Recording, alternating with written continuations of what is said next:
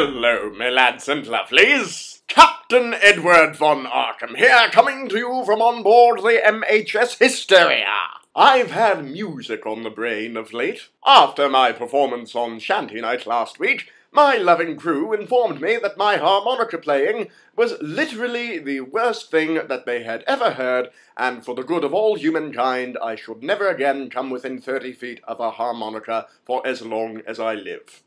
Blunt. Oft went so far as to propose that he could produce a better sound by flatulating into a spittoon, which I thought was a bit unnecessary, to be honest. And proving it was certainly unnecessary. So I have agreed to stay away from harmonicas, but it got me thinking about my past flirtations with music. And I mentioned to Oft that I was considering, once again, picking up a little violin. So he got me this. Funny. You're a funny man, Mamer. This is the sort of joke I would normally make. I don't appreciate other people stealing my shtick.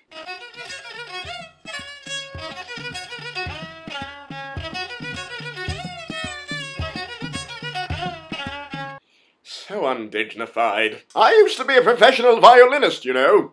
Though it wasn't technically a violin I played, it was a horn fiddle. A staggeringly beautiful blend of instrument invented by a man named John Matthias Augustus Stroh. I used to play with orchestras all across history, until one day I was meant to play with a string ensemble at the court of Louis XVIII of France himself. That one went rather badly. But certainly not because of my performance, no, I never got that far. The palace guards wanted to inspect our instruments, and they were quite alarmed by mine. I had forgotten that the horn fiddle hadn't been invented yet. I can't remember everything. They all thought it was a blunderbuss, so I offered to give them a demonstration. Turns out it was a blunderbuss. Someone must have switched my case. Blew the powdered wig right off of some poor bloke's head. Wasn't invited back. I learned to play from an old mute Bavarian named Eric Zahn.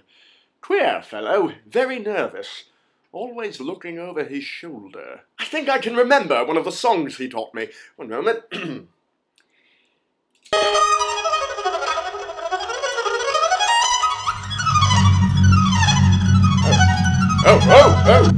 Oh, my. Well, that explains why he told me never to play that one. Ah, well, that's our time for today. I'm going to tell Oft that I fancy picking up a little cello. See how that works out. Until next time, stay mad, my duckies. He got me another violin as well.